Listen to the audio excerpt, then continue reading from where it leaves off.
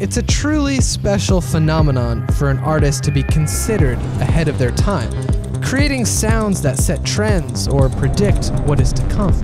Black Sabbath, Pinkerton, 808s, and Heartbreak, they all set a precedent for their respective genres. Well, I've recently stumbled across something truly ahead of its time in a way that few things are. Guess you guys aren't ready for that yet. That would be a performance in 1970 by the band Kraftwerk, conjuring up the blueprints of a genre that wouldn't exist for at least 20 years.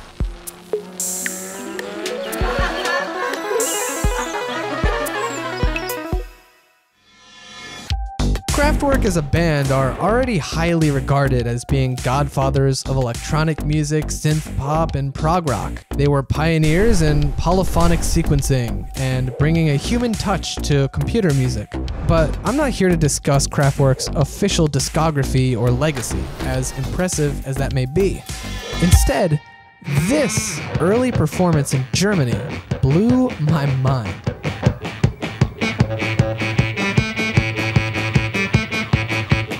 I know, it's kind of rough, abrasive.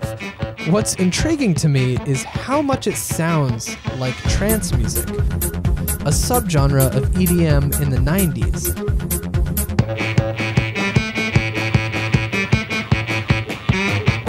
I mean, the drum patterns alone are peculiar. This wasn't exactly the go-to drumming style in that year, where a traditional rock snare on tune 4 was the norm.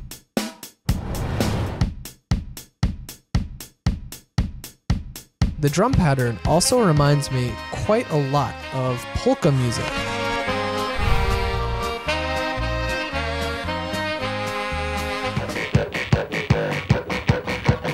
And mix it in with this early monophonic instrument. It's quite literally EDM in 1970, the same year that Let It Be, Paranoid, Led Zeppelin III came out. So how does Kraftwerk summon a sound like this, completely isolated from what was to come 20 years later? You say it again. Hey, you! Are you enjoying this video?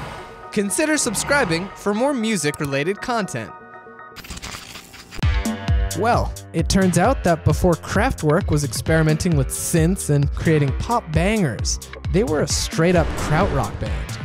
Krautrock being the genre in Germany, consisting of highly syncopated drum patterns and minimalist instrumentation. Organization was a short-lived krautrock band in 1969. They made one album, Tone Flat, which, for many reasons, didn't sell well. After RCA dropped them, some members went on to form Kraftwerk.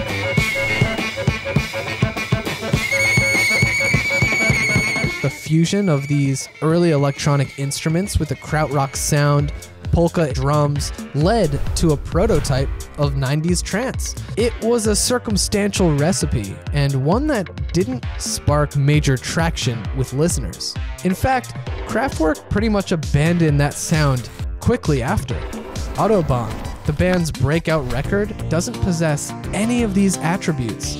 Once they got their hands on more capable synths and early sequencers in the studio, they pivoted pretty drastically, so the fact that this performance even existed is awesome. Two sounds, decades apart, with little influence or connection between them. Kraftwerk was able to touch upon the blueprint of trance music through its own cultural context and technological aspects. So, when you think of a piece of music being ahead of its time, hopefully this comes to mind. All the digging around I've done on this wasteland of URLs, I've yet to come across something so wildly predictive.